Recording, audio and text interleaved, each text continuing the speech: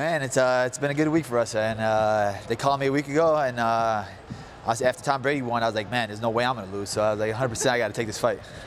So you're able to make it to 170 pretty easy on 1 week's notice, and you're a guy who doesn't like to take a lot of time off. And we've seen guys like Mickey Gall saying they want to make the drop to 155. Are you thinking about that as a possibility as well?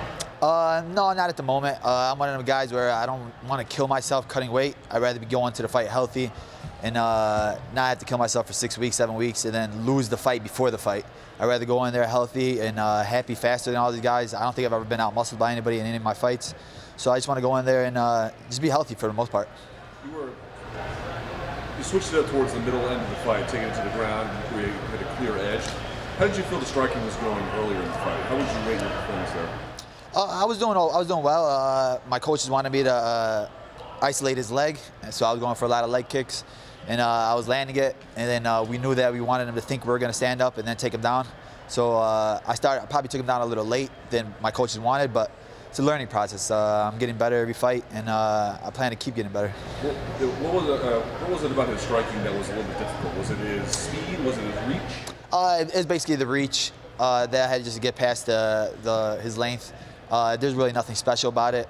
I've trained with guys his size. I train with guys that fight like him.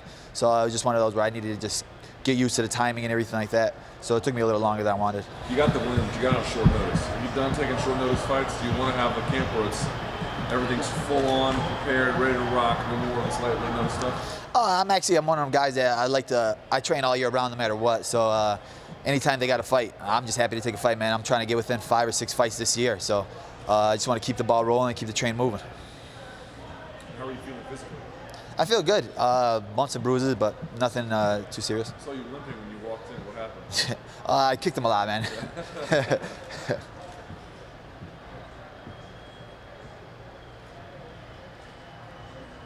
surprised you in that fight? Nothing really surprised me. I just needed to start a little quicker with my takedowns, I think, and I think it would have been a lot easier fight for me. I think I could have ended it earlier than going to a decision. We knew I had a big advantage on the ground, and that's what we worked on within this last 4 days that I had trained for this fight.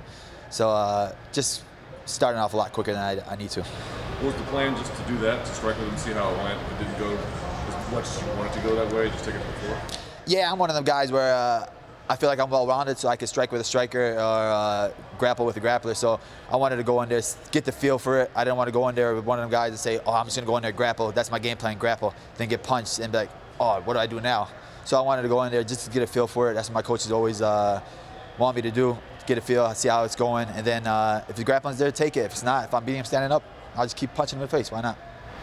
I know you always have a really strong support system. With the fight being on such short notice, you're able to get all those people to come out with you? Yeah, man, it was crazy. I was still able to get like 20, 30 people that fly down with me, man. I have a lot of people that support me, man, and they're the ones that make me stronger. So just to hear the crowd screaming my name in his hometown felt good.